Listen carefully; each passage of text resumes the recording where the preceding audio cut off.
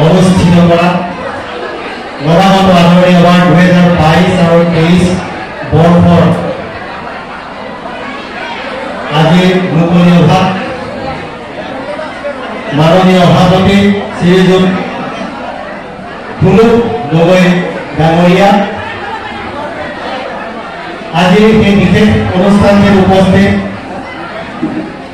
গড়গাঁও মহাবিদ্যালয়ৰ মাননীয় প্ৰাক্তন অধ্যক্ষ ডক্টৰ কুইনৰ গগৈ মহোদয় গেলেকী মহাবিদ্যালয়ৰ প্ৰাক্তন মাননীয় অধ্যক্ষ সুভাষ ৰাজকুমাৰ মহোদয় অদম্য চাহ মজদুৰ সংঘৰ উপসভাপতি দিগন্ত চাউদামৰীয়া গেলেকী মহাবিদ্যালয়ৰ বৰ্তমানৰ অধ্যক্ষা শ্ৰীযুতা সুনীতা চাউদামৰীয়ানী আৰু ছাত্ৰ একতা সভাৰ আধাৰ সম্পাদিকা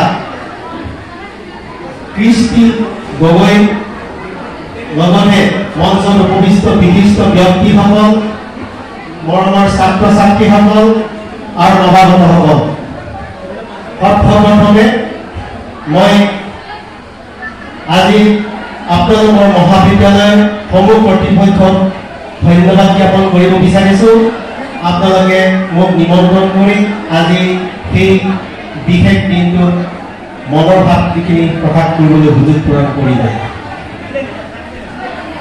আজি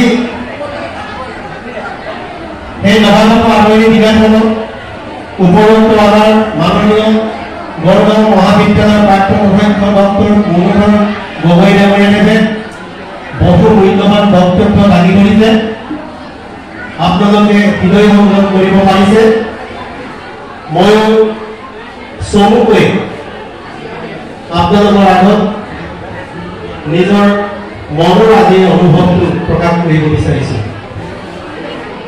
সেই নৱাগতসকল আজিৰ এই পবিত্ৰ দিনত তোমালোকৰ আজি সেই মহাবিদ্যালয়ে আদৰণি জনাইছে তোমালোকৰ সেই প্ৰতিভা তোমালোকৰ দক্ষতা তোমালোকৰ জ্ঞান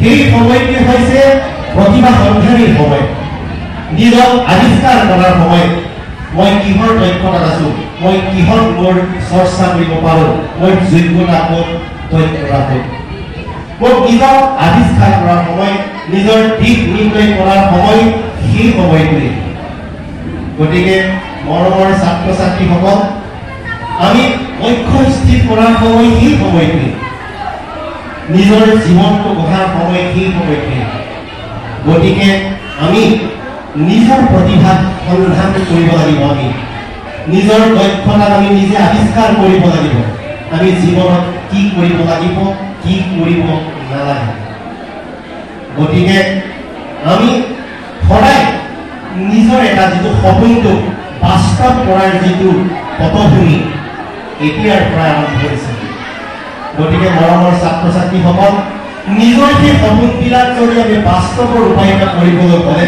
আমি নিজক এতিয়াই প্ৰস্তুত কৰিব লাগিব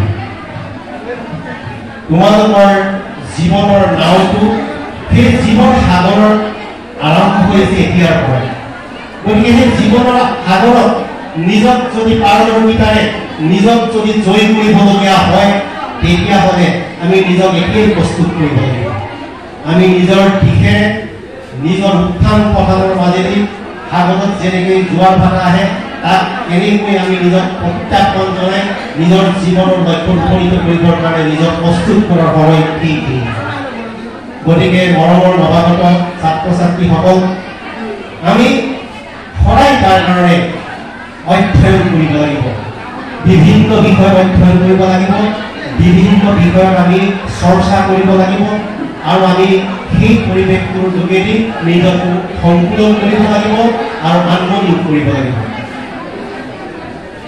এজন ব্যক্তিয়ে কৈছিলে ডক্টৰ বিবেক বিন্দ্ৰা বুলি এজন ব্যক্তি আছে যি মটিভেশ্যনেল স্পিকাৰ সেইজনে কৈছিলে যে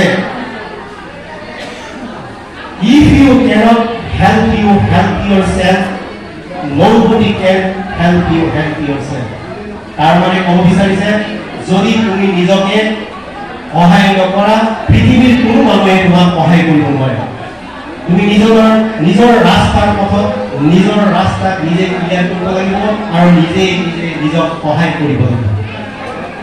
গতিকে আমি নিজৰ সপোনবিলাক বাস্তৱত ৰূপায়িত কৰিবৰ কাৰণে অহুকাটো এতিয়াৰ পৰাই কৰিব লাগিব।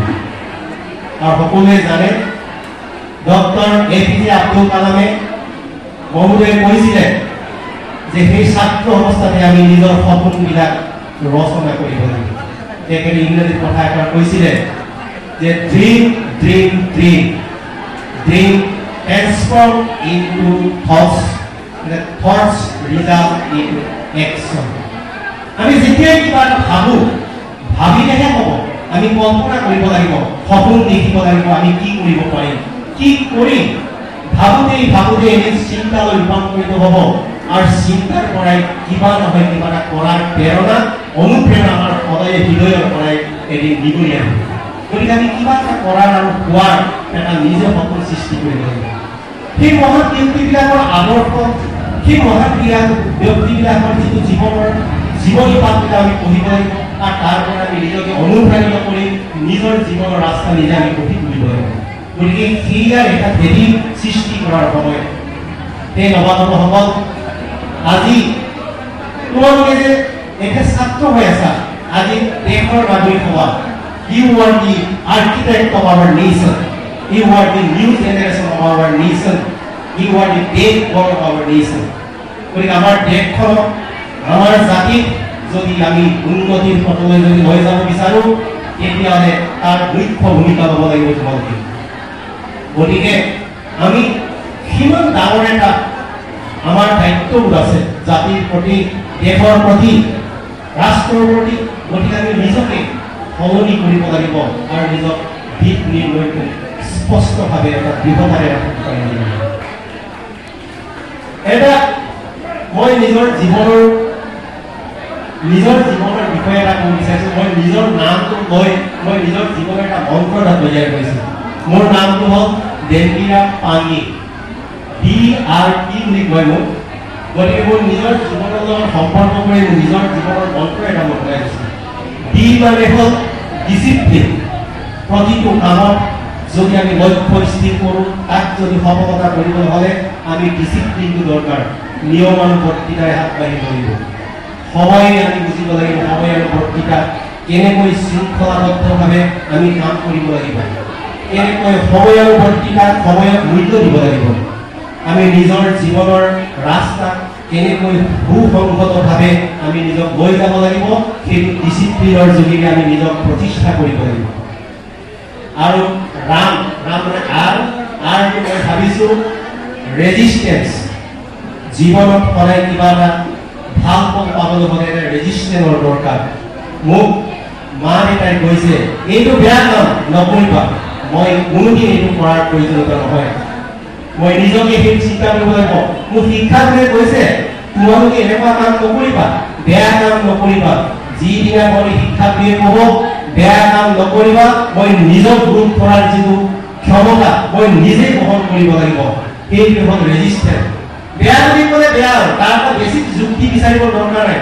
দেউতাই কৈছে, মায়ে কৈছে, শিক্ষাগুৰুৱে কৈছে, ডাঙৰ মানুহে কৈছে বেয়া, গতিকে মই বেয়া কামটো সত্যতে নকৰোঁ। গতিকে সেই ৰোধ কৰাৰ যিটো কেপাচিটি নৱপ্ৰজন্মৰ বেছিভাগে কি কৰিছে, মানে কিবা প্ৰত্যাহ্বান কৰিবলৈ আজি বেছি উৎসাহিত হৈছে, বেছি কৰিছে। গতিকে বেয়া কাম বুলি কোৱা কথাটো যদি আমি নিজে ৰোধ কৰিব পাৰোঁ তেতিয়াহ'লে সেই পৰিস্থিতি কেতিয়াও নহয়। গতিকে আমি নিজকে ৰেজিষ্টেঞ্চ আনিব লাগিব। আৰু শেষত পি মানে হ'ল পাঙি, মই তাক ৰূপান্তৰ দিছোঁ পাৰ্চিষ্টেঞ্চ। পাৰ্চিষ্টেঞ্চ মানে হ'ল নেৰানেপেৰা এটা চেষ্টা, সত্য ব্যৱসায় লাগিব। জীৱনত যদি আমি সফল কৰিবলৈ হ'লে সাধনাৰ প্ৰয়োজন। নিৰবিচ্ছিন্নভাৱে নিজৰ লক্ষ্যটো আমি আগত ৰাখি নেৰানেপেৰা অধ্যয়নৰ যোগেদিয়ে আমি নিজৰ জীৱনটো সফলতা লাভ কৰিব পাৰিম। আমি এখন গাড়ী চলাই গৈছোঁ, গাড়ীটো আমি গিলাচটো চালে নহ'ব, বৰষুণৰ পানী পৰিছে নে ৰ'দ পৰিছে, আমি চাব লাগিব ৰাস্তালৈ। তেতিয়াহে মোৰ ৰাস্তাটো মোৰ এক্সিডেণ্ট নোহোৱাকৈ যাব। কিন্তু মই যদি গিলাচটো চাই চলাওঁ তেতিয়া মোৰ এক্সিডেণ্ট হোৱাৰ চান্স থাকে। গতিকে সেইটোকে মই ইংৰাজীত পাৰ্চিষ্টেঞ্চ। নিৰৱচ্ছিন্নভাৱে আমি নিজৰ লক্ষ্য নোপোৱালৈকে আমি নিজক প্ৰতিষ্ঠা কৰিব লাগিব, প্ৰস্তুত কৰি ৰাখিব লাগিব। সেইটো আমি নিজক এটা ৰাস্তা হিচাপে বাছি ল'ব পাৰিব লাগিব। গতিকে মৰমৰ ছাত্ৰ ছাত্ৰীসকল, মই এজন নৱপ্ৰজন্ম, মই নিজৰ জীৱনটো গৈ আছোঁ, মই এটা সৰু এখন গাঁৱৰ পৰা দিচাংমুখৰ পৰা মই জন্ম হ'ল দিল্লীবাৰী গাঁও। মই আপোনালোকৰ নিচিনা গাঁৱৰ পৰাই আৰম্ভ কৰিছোঁ, কিন্তু নিজৰ জীৱনৰ মন্ত্ৰবিলাক নিজে নিজে বনাই লৈছোঁ। কিতাপ পঢ়িছোঁ, মহান মানুহৰ এই ডাঙৰ মানুহবিলাকৰ কিতাপবিলাক পঢ়িছোঁ, লাইব্ৰেৰীত গৈছোঁ, কিবা এটা শিকিছোঁ। মানুহে লেকচাৰ দিলে আমি শুনিছোঁ। যিসকল মানুহ ইয়াত সময় নষ্ট কৰি পিনে আপোনালোকলৈ কিবা এটা দিম বুলি আহিছে, তেখেতসকলৰ মন্তব্যবিলাক আমি শুনিছোঁ যে তেখেতসকলে কি শিকিব বিচাৰিছে, আমি তাক আহৰণ কৰিছোঁ, চুৰ কৰি শিকিব বিচাৰিছে তেখেতসকলৰ পৰা। গতিকে সেই নৱপ্ৰজন্মসকল, দেশখনৰ ভৱিষ্যতৰ যিটো দায়িত্ব চব নৱপ্ৰজন্মৰ হাতত আছে। গতিকে মই ভাবোঁ সকলোৱে হৃদয়ংগম কৰিব পাৰিছে। আৰু ইয়াত আটাইতকৈ মই গেলেকী মহাবিদ্যালয়ৰ আটাইতকৈ ডাঙৰ কথা মই দেখিছোঁ। তাৰ বাবে মই গেলেকী মহাবিদ্যালয়ৰ সমূহ শিক্ষানুষ্ঠানত ছাত্ৰ ছাত্ৰীসকলক আৰু পৰিচালনা সমিতিৰ বিষয়ববীয়াসকলক আমি ধন্যবাদ জ্ঞাপন কৰিব বিচাৰিছোঁ যে ইয়াত মহিলাসকল বেছি আগ্ৰহ। এইখন মহাবিদ্যালয়ৰ যি অধ্যক্ষা সুনিতা চাউলে অধ্যক্ষা প্ৰতিষ্ঠিত কৰি আছে। জুনিয়ৰ কলেজত মই শুনিছোঁ বাইদেউ অধ্যক্ষা এগৰাকী নাৰী প্ৰতিনিধিত্ব কৰি আছে। আৰু ইয়াৰ যিটো ছাত্ৰ একতাৰ অভাৱ, আধা সম্পাদিকা কৃষ্টি গগৈ এগৰাকী নাৰীয়ে প্ৰতিনিধিত্ব কৰি আছে। এতিয়া যিমান ভাগৰ শুনি আছে বেছিভাগৰ মই দেখিছোঁ চব ছোৱালী। সেই সপোন দেখিছিল আমাৰ ভাৰতৰ, যাক আমি বাবা চাহেব ডক্টৰ বি.আৰ. আম্বেদকাৰ বুলি কওঁ, যিজনে আমাৰ ভাৰতৰ সংবিধান প্ৰণয়ন কৰিছিলে, যি আমাক মানৱীয়তা হিচাপে জীয়াই থকাৰ অধিকাৰ দিছিলে। সমতা আৰু ন্যায়েৰে গোটেই ভাৰতবৰ্ষক উচ্চ নিচ নাইকিয়াকৈ দেশখনক জীয়াই থকাৰ অধিকাৰ প্ৰদান কৰিছিলে আৰু দেশখনক প্ৰগতিৰ পথলৈ আগুৱাই লৈ যাবলৈ যিটো সংবিধান ৰচনা কৰিছিলে, এই বাবা চাহেব ডক্টৰ বি.আৰ. আম্বেদকাৰৰ সেইটোৱে সপোন আছিল। তেখেতে কৈছিলে, কি বুলি কৈছিলে, I measure the progress of the community by the degree of the progress which women have achieved. যিখন সমাজত নাৰী প্ৰগতি হয়, সেই প্ৰগতি, নাৰী প্ৰগতি হ'লে মই সেইখন সমাজত উন্নতিৰ শিখৰত গৈ আছে বুলি মই কওঁ। যেতিয়ালৈকে নাৰী প্ৰগতি নহয়, তেতিয়ালৈকে সেইখন সমাজত প্ৰগতিৰ পথত গৈছে বুলি মই ধৰি ল'ব পাৰিম। গতিকে সেই মহান ব্যক্তিবিলাকৰ যিটো আদৰ্শ বক্তব্য আমি হৃদয়েৰে ৰাখি কিনে আমাৰ কামবিলাক কৰি যাব লাগিব। গতিকে ইয়াত বহুত ভাল লাগিছে। গতিকে যি কি নহওক আজিৰ এই অনুষ্ঠানটো আহি মোৰ বহুত ভাল লাগিলে। আৰু শেষত মই চমু এটা কাহিনীৰে আজিৰ সেই বক্তব্যটো সামৰণি মাৰিব বিচাৰিছোঁ। মৰমৰ ছাত্ৰ ছাত্ৰীসকল, খুব মই কম সময়ৰ ভিতৰতে বক্তৃতাটো সামৰণি কৰিব বিচাৰিছোঁ। এদিন এজন ৰজাই চিকাৰলৈ গৈছিলে। চিকাৰ কৰি যাওঁতে বহুত দূৰ সোমাই গৈছিলে ৰজাই। ভোকে পিয়াহত অৱস্থা বেয়া হৈ গৈছিলে। তেতিয়া ৰজাই গৈ থাকোঁতে যেতিয়া ভোকে পিয়াহৰ অৱস্থা বেয়া হৈছিলে, তেতিয়া 3জন ল'ৰা খেলি থকা দেখিছিল। তেতিয়া ল'ৰাবিলাক খেলি থকা দেখি ৰজাই তেখেতসকলক সুধিলে, উপাহত মই বহুত পিয়াহ লাগিছে, ভোক লাগিছে, মোক কিবা উপায় কৰি দিবা নেকি? তেতিয়া ল'ৰাবিলাকে বহুত, মই আমুক দেশৰ ৰজা, তেনেকৈ কওঁতে ল'ৰাবিলাকে যেনে তেনে কৰি পানী চানী কিবা খোৱা বস্তু দিলে। দিয়াত ৰজাই বহুত সুখী হ'ল। সুখী হোৱাৰ পিছত ক'লে, সেই উপাহত মই বহুত সুখী তোমালোকৰ অতিথি আপ্যায়ন, গতিকে কোৱা মোৰ পৰা কি বিচাৰা? এতিয়া এজনে ক'লে, সেই প্ৰভু, মোৰ ঘৰ বহুত দুখীয়া, মই ধনী হ'ব বিচাৰোঁ, মোক বহুত সম্পত্তি দিয়ক, মোৰ নাতি পুতিয়ে খাই শেষ কৰিব নোৱাৰে। এতিয়া ৰজাই ক'লে, হ'ব তুমি যি বিচৰা মই তেনেকৈ তোমাক নাতি পুতিয়ে খাই শেষ নোহোৱাকৈ মই তোমাক সম্পত্তি দি দিছোঁ। দ্বিতীয়জনে ক'লে, হে প্ৰভু, ময়ো দুখীয়া ঘৰৰে, কিন্তু মোক বেছি একো বস্তু নালাগে, মোক ঘৰ এটা ডাঙৰ বিল্ডিং এটা লাগে, গৰু ম'হ লাগে, আৰু সম্পত্তি অকণমান লাগে, টকা পইচা অকণমান লাগে, মই সেইটো কাৰণে সম্পত্তি চলাই যাম আমাৰ জীৱনত।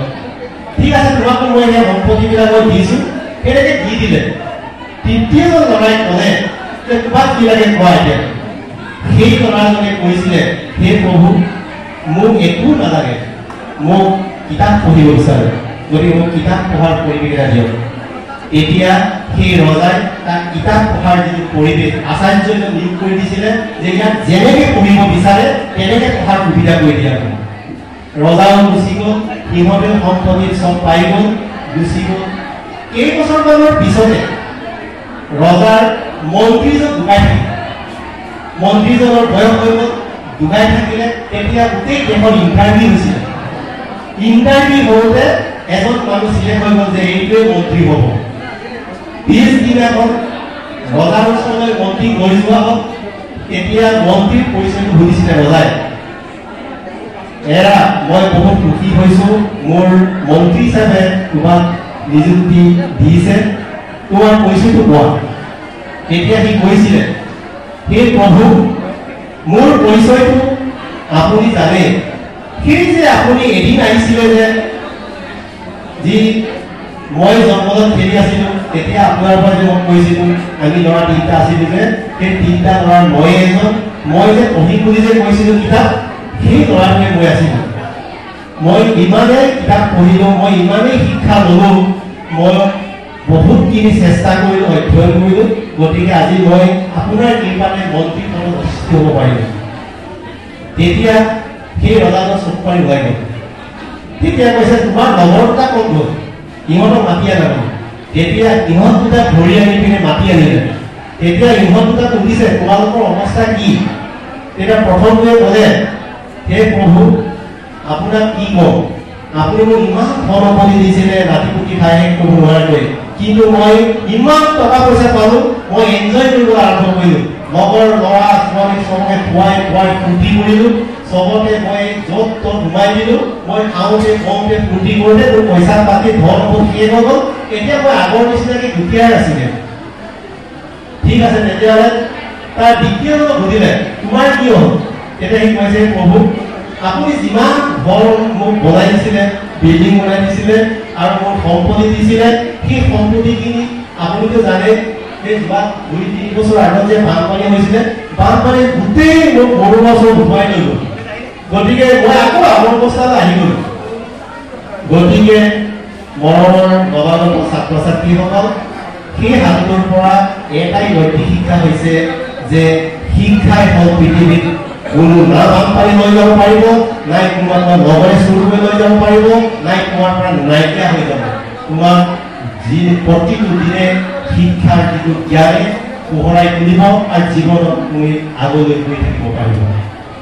গতিকে শেষত পুনৰ সমূহ ইয়াৰ কৰ্মকৰ্তালৈ মই আন্তৰিকতাৰে ধন্যবাদ জ্ঞাপন কৰিলোঁ। আৰু বিশেষকৈ সুনীতা চাও বাইদেউ মোক নিমন্ত্ৰণ কৰি আহি অন্ততঃ সেই নতুন পুৰুষৰ লগত অন্ততঃ মত বিনিময় কৰিব পৰাকৈ যি সুযোগ প্ৰদান কৰিলে, তাৰ বাবে মই আন্তৰিকতাৰে ধন্যবাদ জ্ঞাপন কৰি মোৰ আজি চমুবক্তব্য প্ৰদান কৰি সেই মহাবিদ্যালয়খনৰ উত্তৰোত্তৰ কামনা কৰি নতুন প্ৰজন্মৰ এটা উজ্জ্বল ভৱিষ্যতৰ কাৰণে মই ভগৱানৰ ওচৰত প্ৰণিপাত জনাই মোৰ এই বক্তব্য ইমানতে সামৰণি মাৰিছোঁ।